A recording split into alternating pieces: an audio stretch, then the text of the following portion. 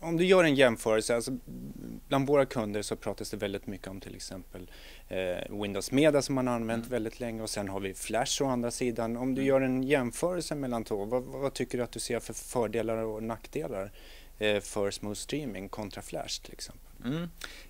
Flash har ju traditionellt sett haft en väldigt stor spridning på sin klient, alltså den runtime som man installerar för att kunna ta del av Flash-material.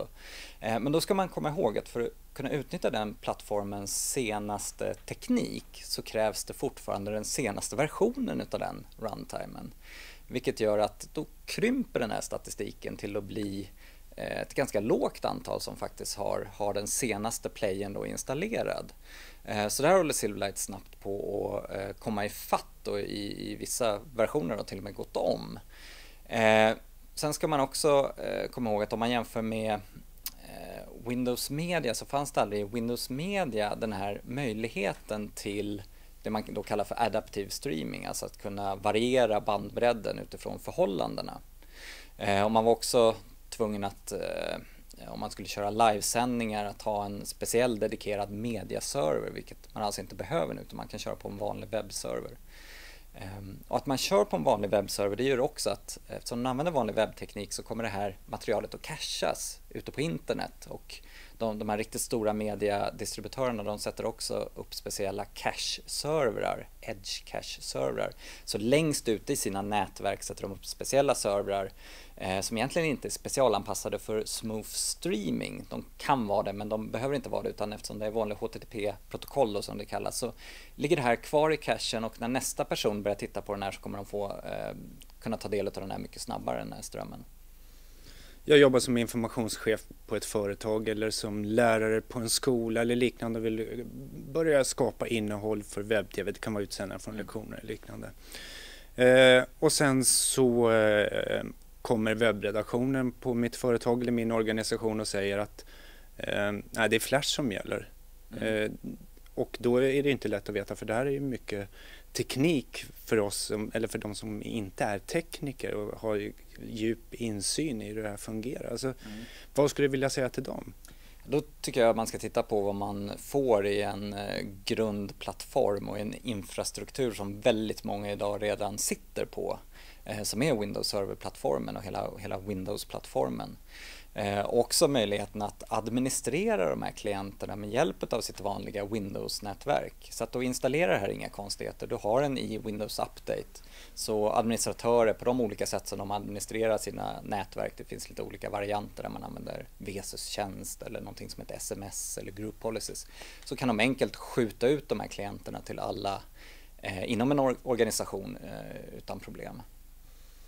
Hur kommer ni på Microsoft att få Silverlight lika accepterad och kompatibel med olika plattformar som Flash status är idag?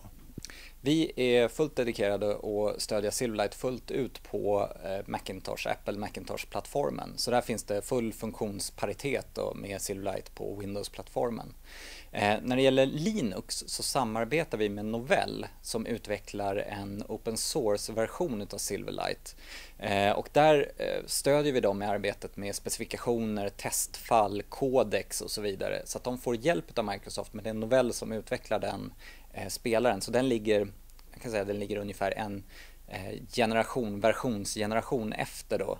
Men smooth streaming-tekniken finns tillgänglig även för Linux. Finns det några fler spännande saker kring video på internet som ni kommer att komma med nu framöver? Det pågår mycket arbeten med ett antal större medialeverantörer som ni kommer att få se exempel på framöver här. Det är också så att Silverlight som plattform kommer byggas in mer och mer i egentligen alla typer av produkter som kommer från Microsoft. Därför att det här är inte en plattform som är avgränsad till bara medier, utan det är egentligen bredare än så. Det har ju redan varit ett antal riktigt stora evenemang runt om i världen där man har använt smooth streaming och Silverlight för att sända ut de här OS i Kina till exempel. Vi har tagit Wimbledon-kuppen till exempel och sänt ut en Tour de France och så vidare. Så att det kommer att komma ett antal sådana här riktigt stora mediasändningar framöver också. Hur ser du generellt på video på internet i framtiden?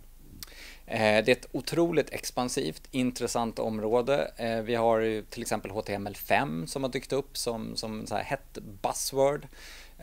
Och där är ju förhoppningen då att man kanske inte ska behöva något specialprogram för att kunna spela video på internet.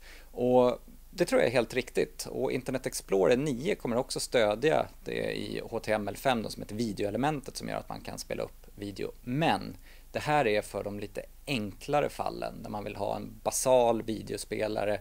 Och det finns egentligen ingenting i HTML5 som någon motsvarighet till det här konceptet adaptive streaming. Så att den kvaliteten och den rikheten som man kan få i en smooth streaming Silverlight-spelare, det går inte att få i HTML5 idag. Men det är ett område som är riktigt spännande och som vi på Microsoft också tror på som ett komplement. Så där kommer det hända mycket.